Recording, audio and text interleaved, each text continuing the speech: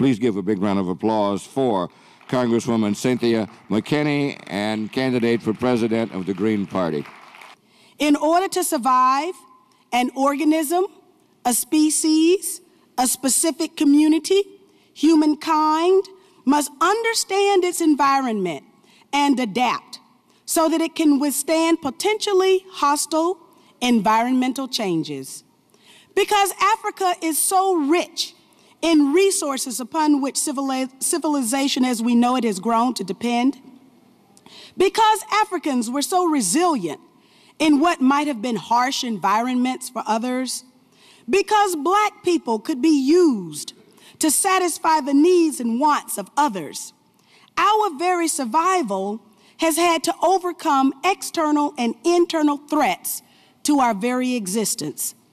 Our survival as a distinct group, worthy of self-determination, and not just as the source of other people's gratification, depends on our ability to understand our environment, test it for its hostility, fashion strategies to survive in the face of such hostility, and when that environment changes, adapt our strategy to the new circumstances. And so, it is to the political environment of African Americans that I must now turn. Those of you accustomed to hearing my messages know that I will recite the statistics that inform us of the state of Black America. You know that I will remind us all of the dire conditions facing our country as well as our community. I read the Hull House Loyola University report entitled Minding the Gap, which stated that were there to be no changes whatsoever in policy, that it would take Black Chicagoans 200 years to catch up to the quality of life enjoyed by those who are white and live in Chicago.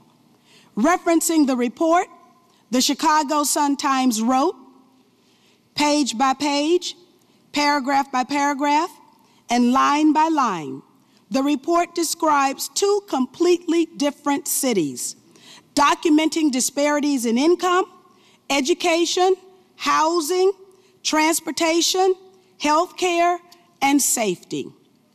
The report itself points out whites are 125% more likely to use marijuana than Blacks, 181% more likely to use cocaine, 431% more likely to use inhalants, 516% more likely to use LSD. And yet Blacks account for 79% of all drug arrests.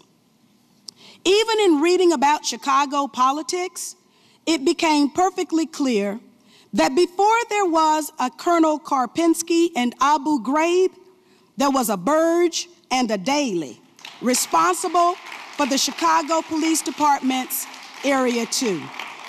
And finally, in its 2005 report, among other things, United for a Fair Economy told us that it would take 1,664 years to close the home ownership gap, and that on some indices, the racial disparities are worse now than at the time of the murder of Dr. Martin Luther King Jr.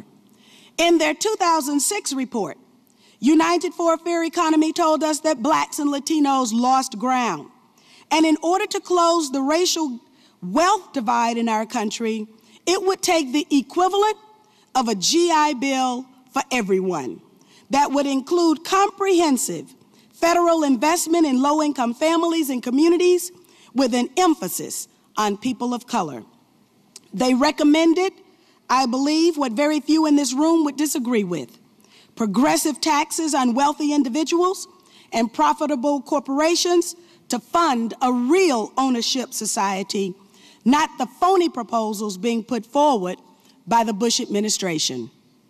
And unfortunately, in their 2007 State of the Dream report, United for a Fair Economy wrote that people of color support Democrats in the voting booth, but are still waiting for policies and programs that close the economic gap between them and whites.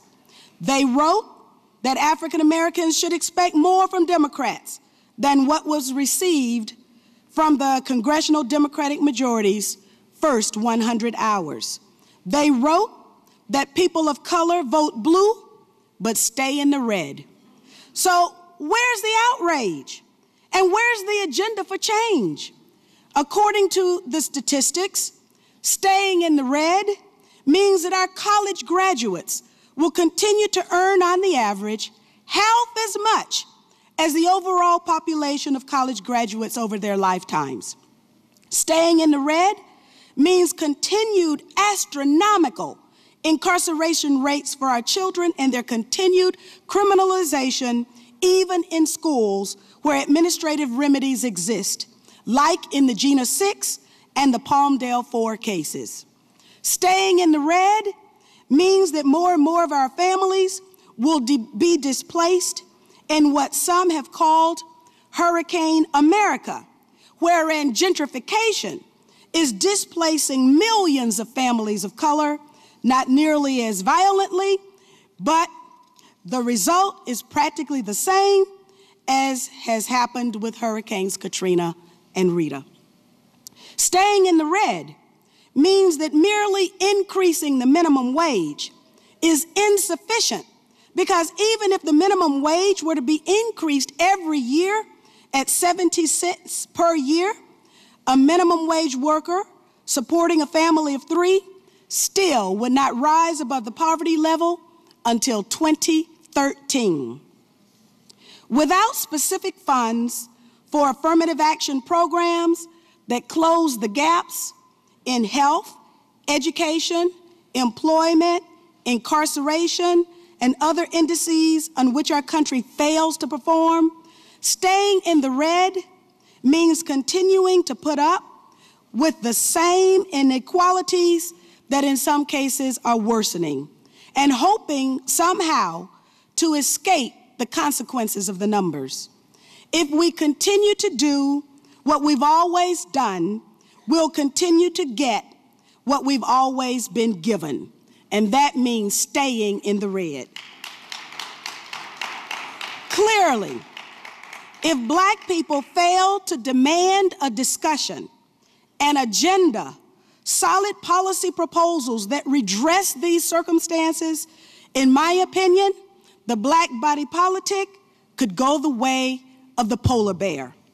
I refuse to stand idly by and see my community or any community in this country stay in the red. I refuse to see those statistics go one more day without being addressed. Finally, and this is a big one, electioneering this season will be $1 billion business.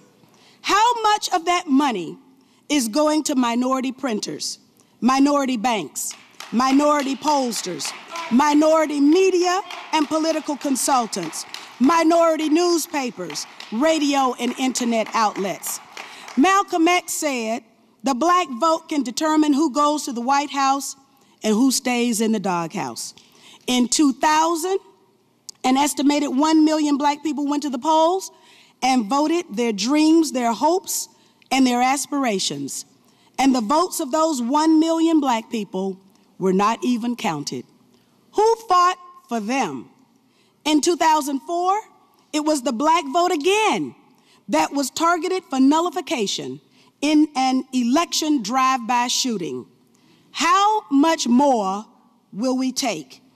And yet, we still wait for justice, for peace, and for truth. I shudder to think what our country might become if we fail to turn these numbers around. Join me. Dare to be different. Dare to demand. Our very survival could very well depend on it. Thank you.